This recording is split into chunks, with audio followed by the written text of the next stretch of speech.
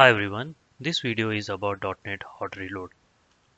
Here we will learn what is .NET Hot Reload, what current problem it solves, and how to enable it in Visual Studio 2022, how we can modify and test our .NET application while running with practical example. So let's start. What is .NET Hot Reload and how to enable it in Visual Studio 2022? As a .NET developer, you may be having a question why I need to always start without debugging like Ctrl F5 or play button to run my .NET application. Why I cannot modify and test my .NET application while running. To answer this, it is possible with .NET Hot Reload. Let's see how to enable .NET Hot Reload by creating sample web application project in 2022. Open your Visual Studio 2022. Go and create a new project. Create Web API. Here I have selected ASP.NET Core Web API. Make sure you select .NET 6 as a framework. If you want to know how to enable hot reload for .NET 5 and in Visual Studio 2019, please put in the comment. I'll create a separate video on that. So let's continue. You select .NET 6 as a framework, create a project and run your application.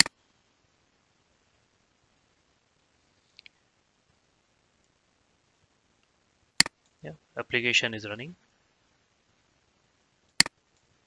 So here, if you change anything in your controller, let's create one more route in the controller. Rename it to weather forecast test.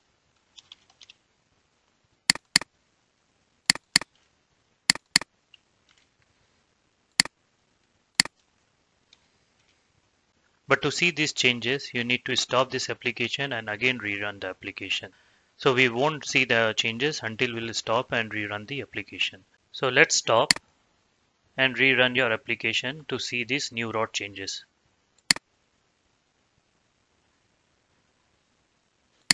Now you can see the new route changes.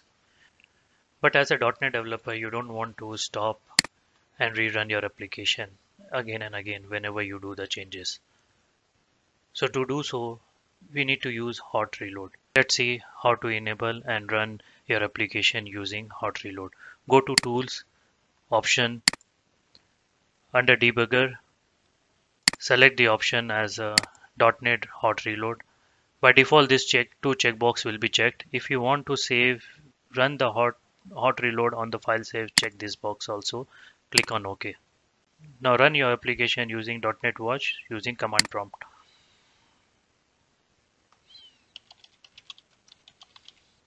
Click enter. This will load your application. You can see this application got loaded. Now go and modify something.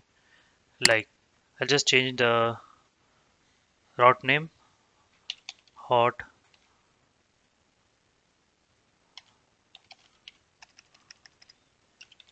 reload.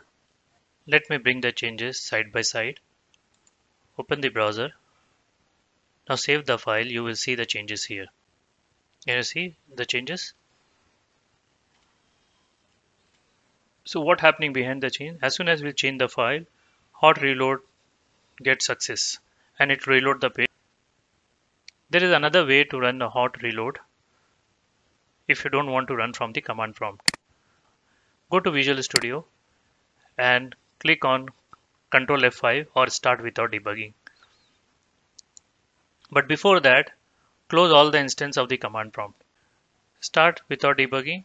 So it got loaded, and if once again if you bring the things together, you will see the changes. Save the file. It got changed. If you want to restart your application, there is another option is from here. You can restart your application. So in conclusion, with .NET Hot Reload, you can run your .NET application without pressing the play button or Ctrl F5. And you can modify and test your .NET 6 application while running. With .NET Hot Reload, your work will be auto-compile and load. And .NET Hot Reload works with ASP.NET Core Apps, WPF, Windows Form, and multi-platform app UI, console application, and any existing and the new project which develop using Visual Studio 2022 with .NET Framework 6. Let's take this as a challenge or homework and play around with .NET Hot Reload. Create ASP.NET Core application using Visual Studio 2026 using .NET 6. Enable the required setting for hot reload. Do not press Ctrl F5 or play button and run the application from the command prompt using .NET Watch. Modify something and watch the changes.